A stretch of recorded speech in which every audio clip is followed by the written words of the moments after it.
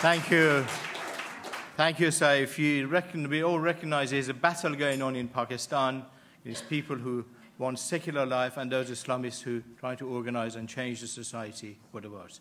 And he's right, he's apt that today this conference passed a resolution in support of Asia Bibi. I'm going to ask Mariam to come and talk about the resolution. Thank you. Thank you so much, the lovely Geeta and Saif, for opening the conference in this way. We did think that we must show our support for Asia Bibi. So there's a resolution on your tables. It's been written by Pragna Patel, Geeta Sahgal, Mariama Helelukas, changing all my words and making it better. And Mariama asked to add something at the end, which I'm going to read, which will be an addition.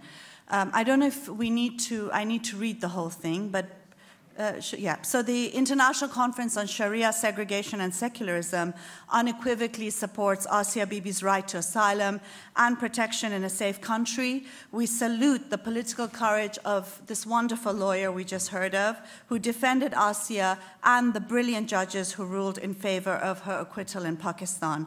Their respect for human rights and justice for all, despite serious risks to their lives, is commendable. Whilst Asia Bibi has been released on appeal in November 2018 after 8 years on death row, her life is in danger and she is living in hiding.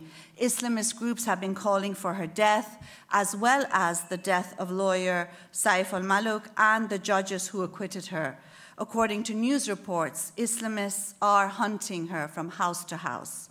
Despite her urgent need for refuge, the UK Foreign Office, boo, has urged the Home Office, boo, to grant Asia Bibi political asylum in the UK out of safety concerns.